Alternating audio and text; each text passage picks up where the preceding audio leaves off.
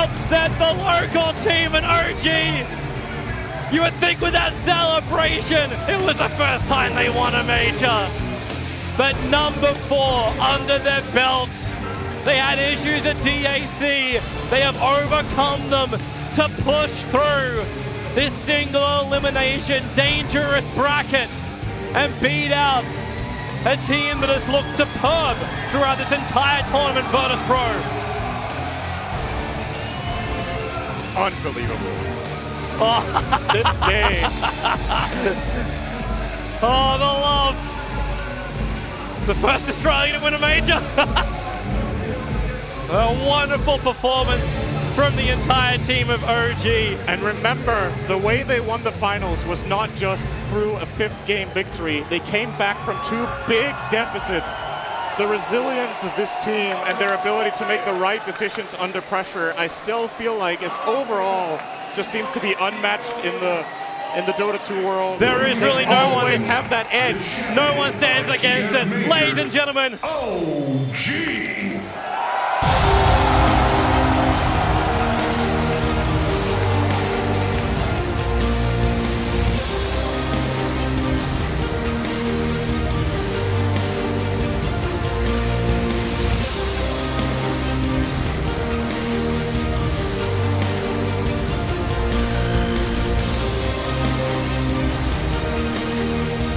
Fourth time is a charm. 4-time champions and champions of the Kiev Major. OG.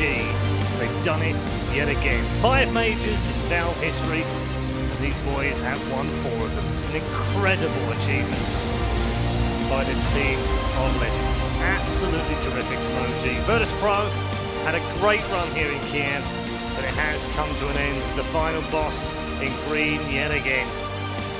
They are once again lifting the trophy. An incredible performance from OG, an incredible performance from Virtus Pro, let's not forget as well, after giving us one of the most thrilling major finals we've ever had.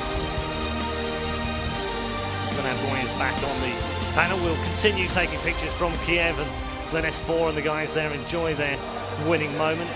Gods, just, how do you put it into words what an incredible achievement this is?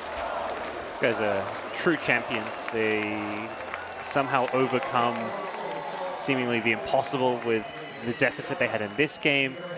Game 1 even you go back to, this could have very easily and quickly been a 3-0 finals.